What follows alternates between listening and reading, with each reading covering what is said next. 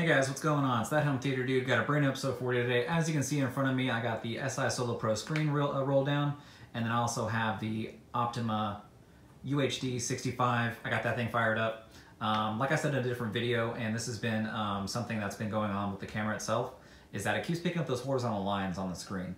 That has nothing to do, you can't see that at all. That's nothing to do with the projector, it's nothing to do with the screen. I think it's just something in the camera. So I'm going to preface that, and I'm going to go ahead and jump into this. This is the review of the Optoma UHD65. I'm super excited to actually have this in my house. I mean, I'm not going to go out and buy a second projector. So what happened is projector people reached out to me, and then they wanted to see if I wanted to review a projector for them. And it's really cool because this one, I was going to get a different projector. So it worked out great to where I got this projector, which is a 4K projector.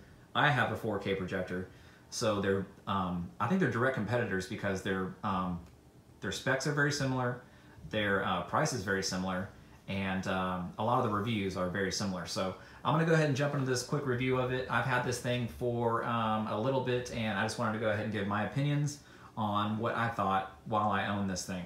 So first and foremost, I'm just gonna do the quick and dirty. Just a couple of specs about it. This is a 4K projector.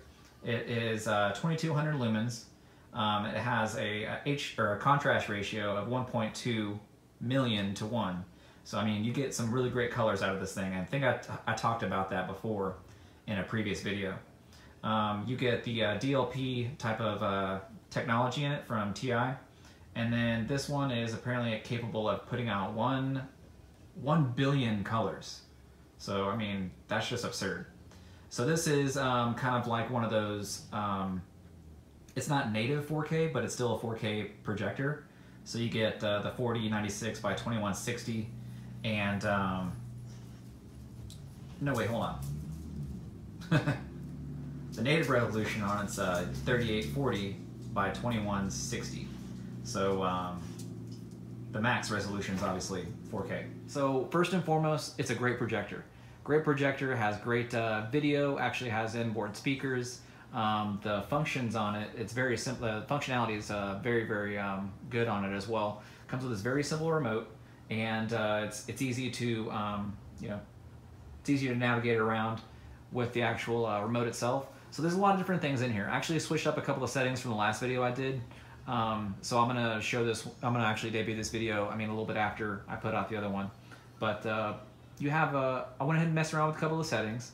In here we have, let's see, I put it on cinema mode, dynamic range, different things like that. I mean, like, you can do a lot of stuff with this thing. So if you're one of those people that really likes to mess around with your setup, if you have a calibration disc, this is gonna help out a lot more. Because if you just go in here all willy-nilly with this stuff, you may not get the best type of settings. So you have all these different things in here. So let's just go ahead and go through it. So you have different modes. Let's go ahead and pop into that. Cinema mode, HDR mode, which is really good. I would probably recommend doing HDR or Vivid. Well, no. Most people do HDR or Vivid, but I like to have it in cinema mode. It gives that nice little appearance to it that a lot of people seem to like. So let's just go ahead and pop this in HDR. And you can go into your dynamic range. You can either have that on HDR auto, and then you have different, a lot of people don't know this, you have different type of HDRs. So you can do standard, film, detail, and bright. And most people like the bright, so I'm just gonna go ahead and leave this on standard.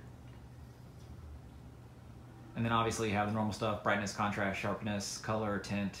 I don't need to go through all that. Gamma. Went in and changed the gamma a little bit to 2.4. It's just a little bit of a different color setting. And then ultra detail, if you want to pop this up to, you know, more and more, you can, but it reduces or it increases the latency in it, and it may on moving parts like this part, you're not going to get the best type of detail out of it. So if you're going to be doing that, I'd probably recommend having it on something that you're doing like stills with. That would, you know, work out a lot better. So you go through all that stuff, right? And then you have your dynamic black, and then you have your motion engine. Well, you have your different engines. So this is the processing power in the actual projector itself. So you have contrast, you have color, motion, and different things like that. So, I mean, there's all kinds of functionality that you can do with this thing. I mean, there's a lot of stuff. So I kind of just left it to where whenever I was playing with it originally, I left it alone for, you know, like a couple weeks. And then I started playing around with the settings. And then whenever I filmed a couple of videos, I wanted it to be just baseline. So I went back and then redid all, pretty much put it back to factory settings.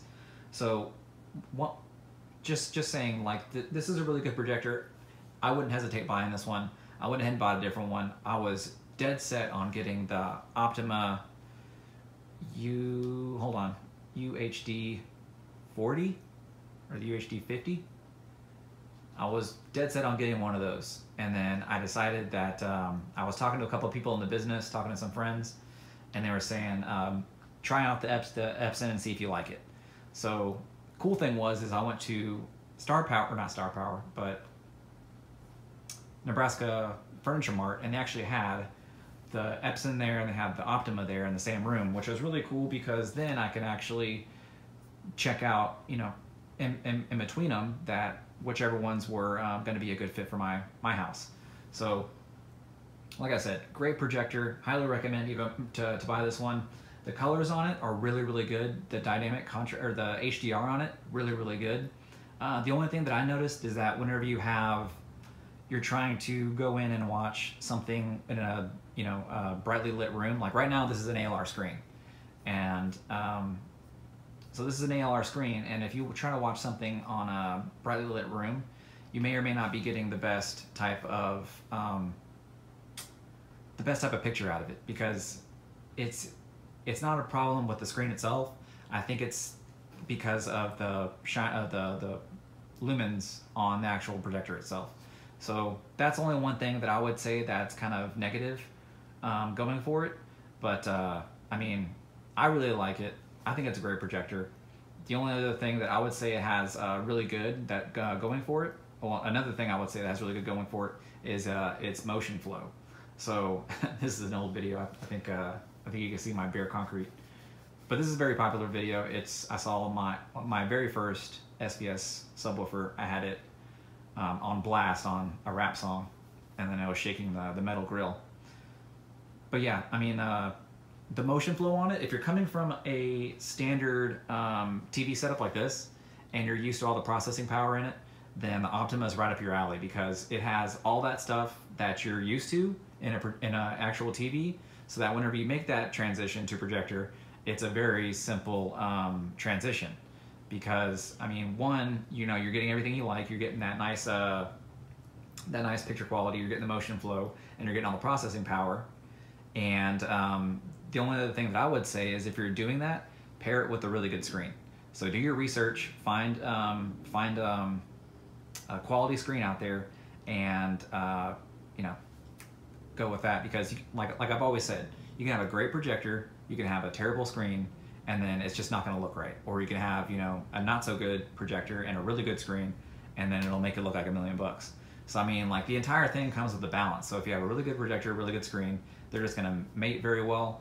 And this screen right here, I'm showing this video on a Solo Pro SI Slate 1.2, and whenever you do a screen like this, it kind of mimics that TV type of appearance, where it has like that glossier finish to it.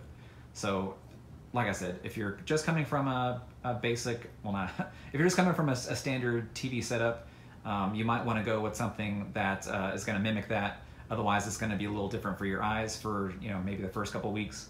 But like I said, highly enjoyed the projector. I think it's a great projector itself. The features on it there's tons of features, and then the actual functionality of it is just amazing. So a couple things that I would say, I've talked about the pros on it. It has a great motion flow, really enjoyed that. Picture quality is amazing.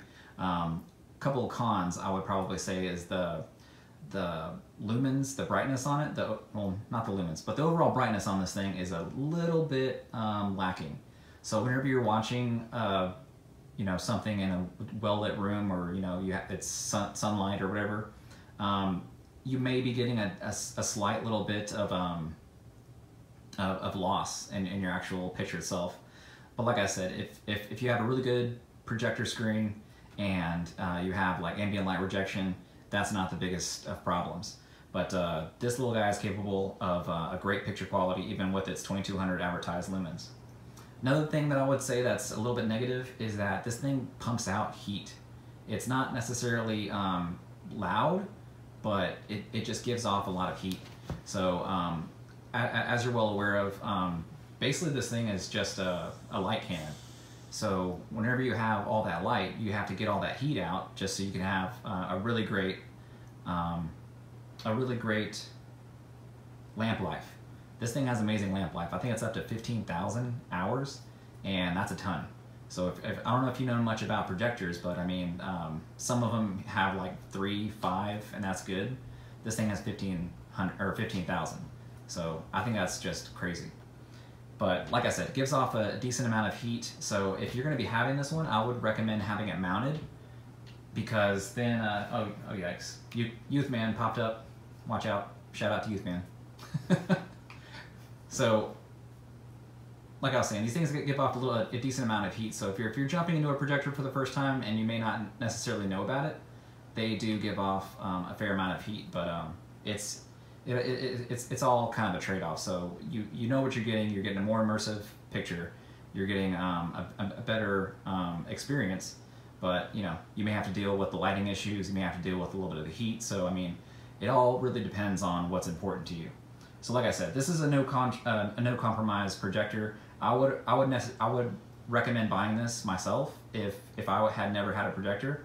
I mean, I was almost gonna buy Optoma projector. I think it was the UHD60 that I was gonna buy, and then I talked to one of my friends in the business, and a lot of people just said that I'd be a little happier with the Epson, and I think that the reason that it did the electronic lens memory was the main seller for me. But like I said, this is a great projector. You get really great picture quality out of it. I would highly recommend getting this one. It's just, there's a few negative things about it. A little higher on the heat, and a little bit of a degradation whenever you're watching something with ambient light. I mean, if you want to go ahead and pick one of these up, this video was helped out by Projector people. I couldn't have done the video without them. Obviously, I'm not going to go out and buy a second projector to do a review on. They actually sent this one out to me, and so you guys want to go ahead and check them out. I'll put their info in the description. Like I said, all the stuff in my house, I have links for it in the description. I'm an Amazon affiliate, SVS affiliate, so you guys want any of this stuff, let me know. And big shout out to SI Screens for actually letting me keep this, well, not keep it, but use their Solo Pro screen for an extended period of time. And that's it. I'm gonna go ahead and end this video here. If you guys thought it was helpful, let me know. And if you guys have any questions about any of this stuff, just let me know too. As you know, I get back to all my subscribers really fast in the messages, okay? So I'll catch y'all next time.